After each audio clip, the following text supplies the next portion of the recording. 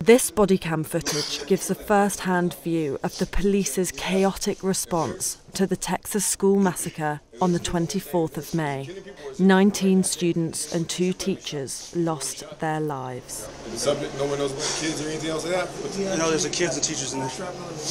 But there's a student. Yeah, there's a student in here talking.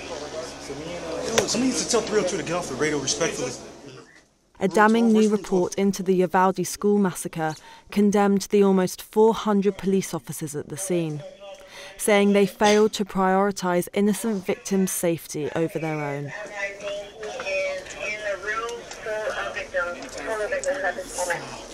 Full of victims. Child called 911 saying the room is full of victims. What? The room is full of victims. Child 911. Child 911 call.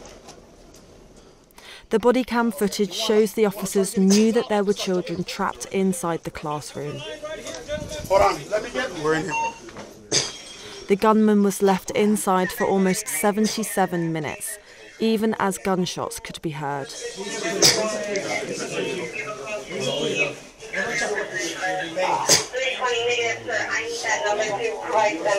Hey, who's in charge of task? It's gonna take time.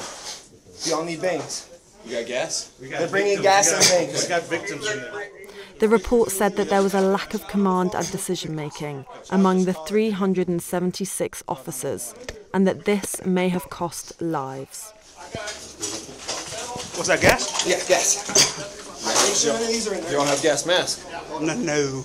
They should. Hold on. 702, do y'all have y'all's masks?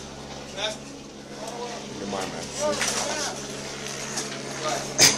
CS Blue. Hey, if you close, I can go get the